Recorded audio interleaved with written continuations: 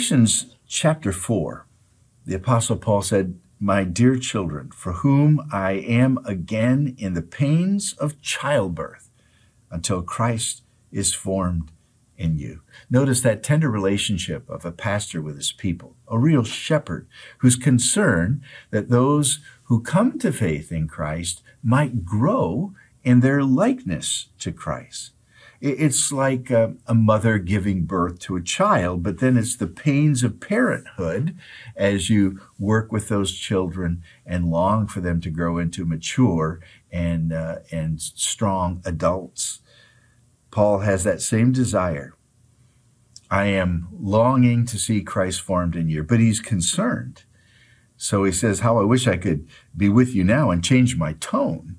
His tone was parental, but it was also a tone of being upset, confused. He said, I am perplexed about you, how you came to faith in Christ by believing in Jesus, that your sins were forgiven by God's grace, and now you want to be saved or continue your growth or maintain your salvation by keeping the law.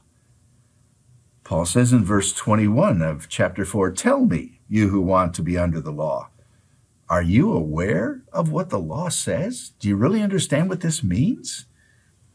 I mean, you either keep the whole thing, or if you break it in one point, as James tells us, you're guilty of breaking all the law. It's impossible to gain acceptance before God by law keeping.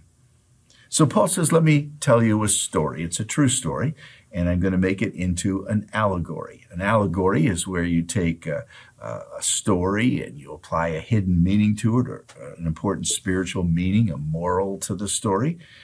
And Paul comes right out and says, I'm going to tell you a story, and it has a figurative or a spiritual application.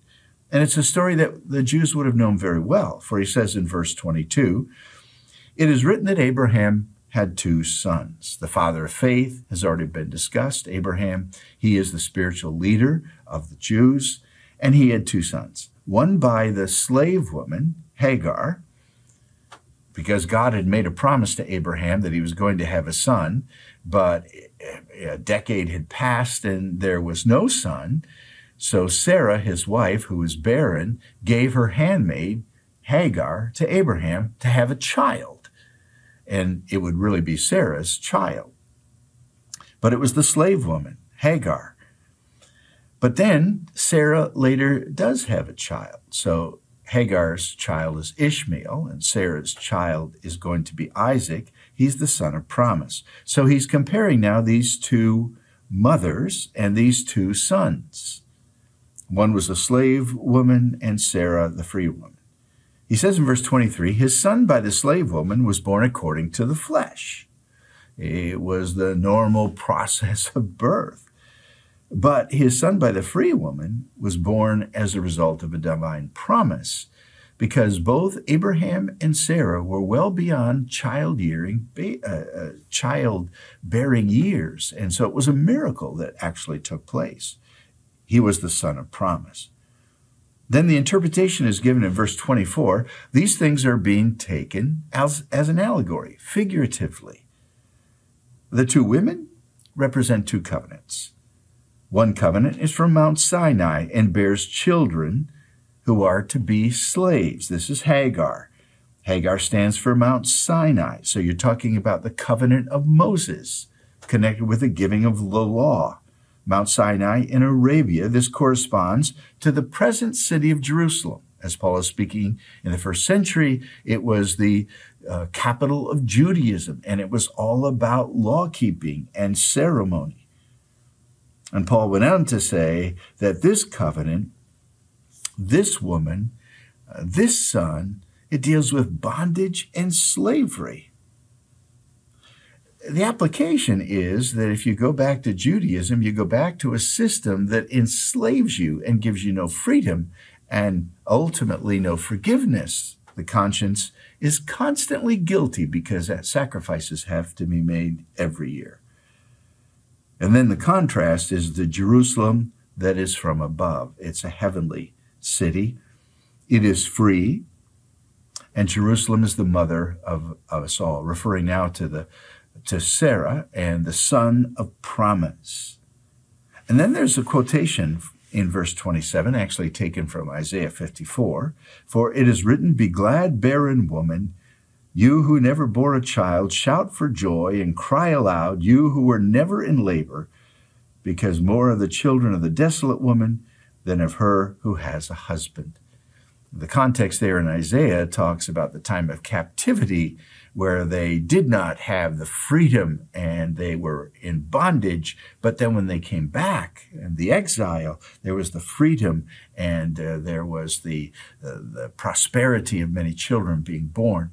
Also the fact that Sarah was barren, but then, according to the promise, she became the mother of a family that was like the stars in the sky or the sand on the seashore, so many that it cannot be counted. Verse 28, now you are like Isaac, you are children of the promise. Paul says all of this just to remind them that you don't go back to a system that's broken, to a system that's been replaced, that's obsolete, that has now gone from the old covenant to the new covenant.